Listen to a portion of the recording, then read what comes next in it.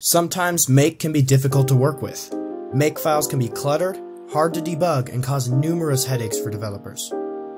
Introducing Just, a streamlined alternative to make that will revolutionize your developer experience.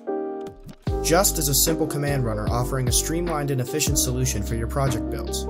It resolves errors statically, catching unknown recipes and circular dependencies before they disrupt your workflow.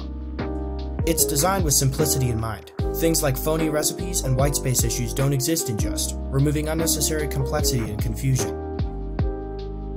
It can speak your language. Recipes can be written in Python, Node.js, or any other language you prefer. Recipes can accept command line arguments, allowing you to customize your commands on the fly, tailoring them to your project's unique needs. Let's explore a real-world example of Just. In this C project, I want to recompile and run the project when the source code changes.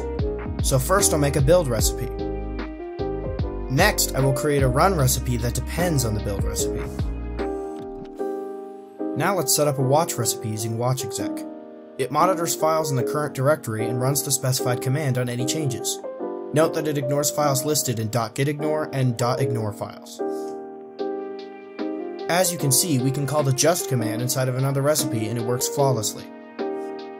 By default, if you call just with no recipe specified, it will run the first one in the file. Given that the watch recipe is frequently used, it's positioned at the top of the just file. You can call just anywhere in your project, even in subdirectories without a just file. It will climb up the directory structure until it finds a just file and execute the commands as if you were running them in that directory. I've put links in the description for Just and watch.exec. If you have any questions, feel free to ask in the comments or join our Discord community. Link in the description. Thanks for watching.